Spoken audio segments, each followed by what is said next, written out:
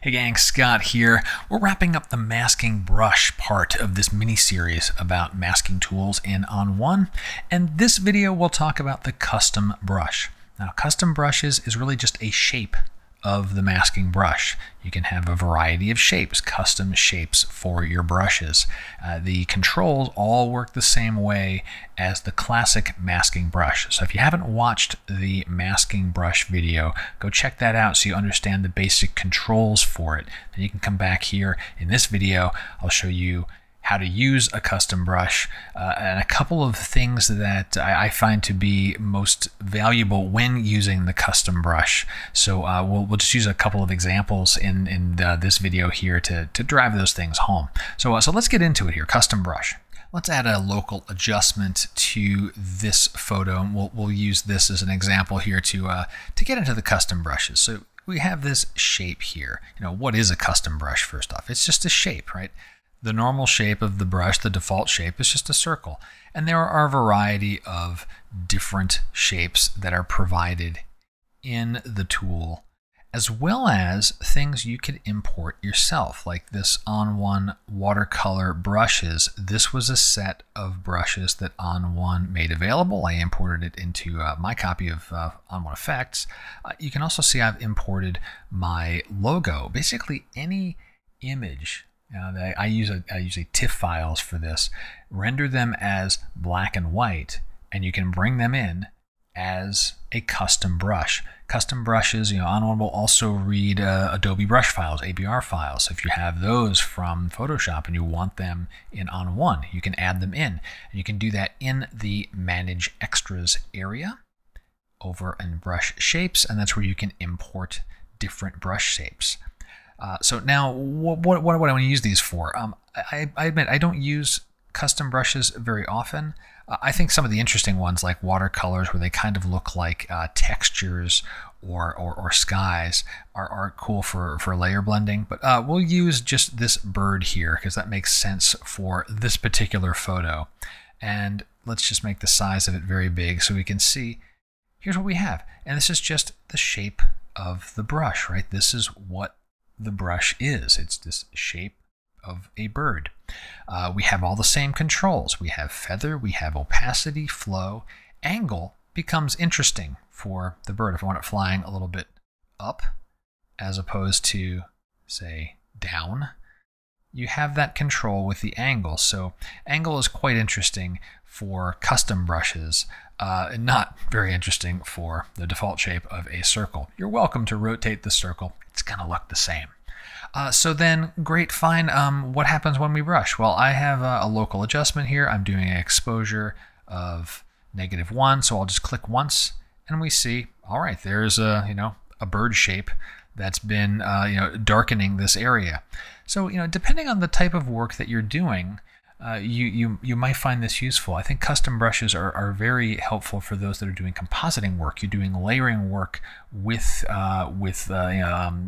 textures or any types of blendings where you want certain cutout shapes or that compositing type of work, which admittedly I don't do very much of. But one or two examples. I'll do one example right now with this bird that I think is applicable to the landscape photographers among us. And then I want to talk about a couple of quirks with the custom brushes that you should be aware of. Not so much quirks, but just know if you see something weird happening, this might be it. And then I want to show you about using a custom logo too. But first, the way that I would use this custom brush with the local adjustment is, instead of using these controls, I'll paint with color. And in this case, I'll choose pure black. I like, or maybe really close to black, like a deep charcoal. And then what I get is one click, and I get a clean cookie cutter of a bird. Let's reset that and maybe make the size more meaningful for this photo, like if there was one bird flying through the scene. So I have that option to me using paint with color in the local adjustment. So that's one option here. for things like that. But other shapes, like since the type of work that I do, maybe something with lightning, maybe, you increase the size. I could in theory, put some kind of crackle of lightning through the scene here.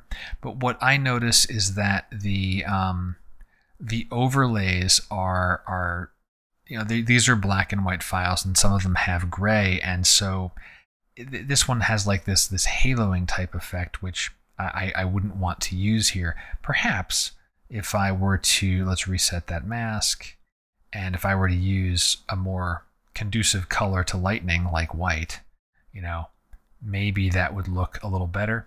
But to me, it still looks, a little bit kitschy.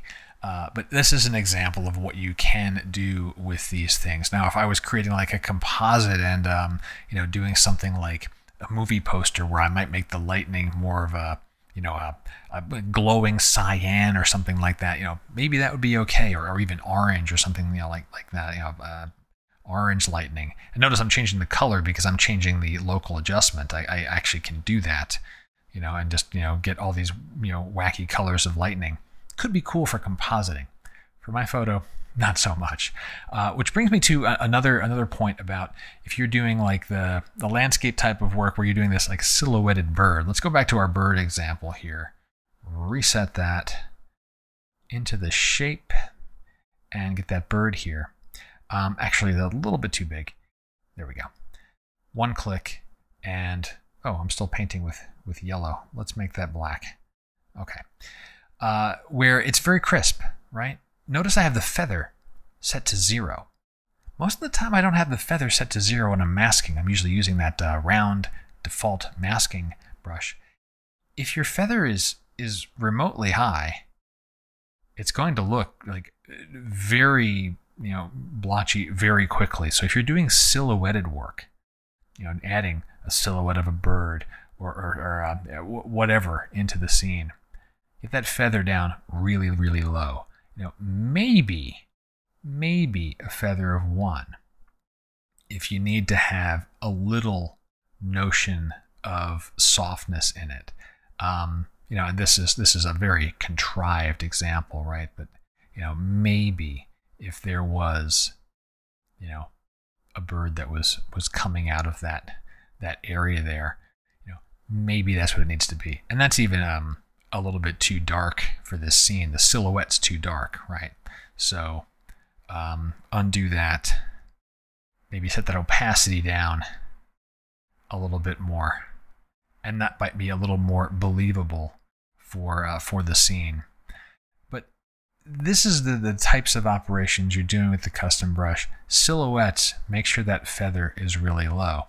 Now, another thing that can be done with custom brushes is, patterns or just texture simulation. We saw like in the area here, I have some things that come with the tool, like nature. You've got these clouds or these sweeps or things like that. You've got snow, or there's like dandelion spray. Okay. But there are some texture ones. There's watercolor ones. Let's say you're wanting to do something with, say, a texture, and I have no idea what this texture looks like. Let's make it big. Okay, this like weird textury looking thing. Let's turn off my paint with color, and we'll just keep it as a darker exposure so we can get a look at what that is. Okay, so it's this weird textury kind of pattern, and we can rotate it around to kind of mix in. If I was trying to simulate a texture here, something like that. Okay, I've got that option for me. What I want to highlight is if I click and drag, it gets very staccato, splotchy things. So if you're working with one of these texture things, clicking and dragging to try and paint something, or anything that has a pretty defined shape, I could do the same thing with that bird we had before. If I had reduced that, clicked and dragged, I'd have this weird whatever going on here.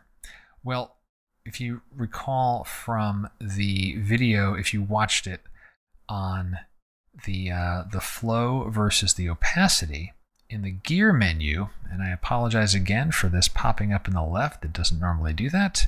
In your tool, it'll be right underneath that gear menu. manual spacing where you can change the speed at which the repeated strokes happen. Is it 15 or is it 82? Higher means more space between them, right? And then lower means less space, so it becomes even splotchier, right? So you have some controls there, which again, depending on the type of custom brushing you're doing, might or might not be helpful. Another quirk with custom brushes, let's go back to our bird and let's turn back on paint with color. So we would normally be seeing a silhouetted bird there, is if you were to turn on the perfect brush. Remember, the perfect brush does edge detection and will only affect certain colors based on the color threshold and transition. Watch the perfect brush video, it'll explain all those details. Well, let's say if I put this bird over here and I'm clicking, I think the center is somewhere in the blue out there. If I click, I kind of get this. It only matched certain blues. If I take that color threshold and push it up and reset, let's click in that same area. Okay, I get more. It's behind the telephone pole now. I guess that would be making some sense here. But my point is, with the perfect brush turned on and custom brushing, you do have the ability to protect certain color regions, but you may also get unusual results. The last example I want to show you is with a logo. This, you stamp your watermark on your photo, and so that's a good use for a custom brush. As you saw at the very bottom, I've imported my logo in a variety of formats. I've got like a grayscale one, a black one, and a white one here. Basically, you need to have a black and white version of your logo and then bring that in as a watermark. Let me pick that, and let's get the angle back to 0. Okay, you can see my brush is like that. I'll reset here. This is an area that I like to use paint with color in a local adjustment, and since I'm going to put this down in the lower corner, I'll paint with white. But now I'm just hovering around and I've got my opacity. I probably want all the way up, feather definitely all the way down, click once, and now I have my logo on my photo. And for any reason, let's say that I wanted to change its color, I can do that, right? I have that full control over the color of the logo by virtue of paint with color. That color change, that's not the custom brush doing that. That's the local adjustment doing that when you paint with color. That's a good combination for anybody looking for a quick way to add a watermark to your photo. And if you recall from the masking brush video, I talked about styles. This might be a spot where I'd save a style, right? For me, maybe the size of my logo should be a little smaller. Maybe something like 800. I'm not that much of an ostentatious kind of guy. Let's reset that. Oh, I left my perfect brush on, which probably left a little artifacting there. And now that I have a good size for my logo, opacity, flow, I can go to the Style menu, save a new style, and I can just call it my watermark. If I could spell watermark, there we go. All right, and then I have that available to me. The next time I open up a brush, I can just pop open here, grab my watermark, drop it on my photo, and I'm done. So those are custom brushes in ON1's masking brush tool. Your local adjustment brush, the masking brush, the controls work the same way. You have custom brushes there. My personal favorite use for it is to couple a custom brush with a local adjustment with paint with color and be able to do silhouetted work for just little accents, birds or maybe a tree in the distance, as well as your own watermark if you like to watermark your photos. But if you're doing compositing work, take a look at some of the abilities of custom brushes to give you cut out shapes, to punch down into other layers, things like that. There are some interesting use cases. As a landscape photographer, these are the ones I've used, and hopefully the quirks that I've shown you where the perfect brush. If that's being on, you might see interesting artifacting, or changing the manual spacing of the brush and how that can affect broader strokes of a given custom brush. That will help you out if you're doing compositing work. And with that, I'll conclude the video. If you got questions, go ahead and drop them below. Until next time, my name's Scott Davenport. Have fun.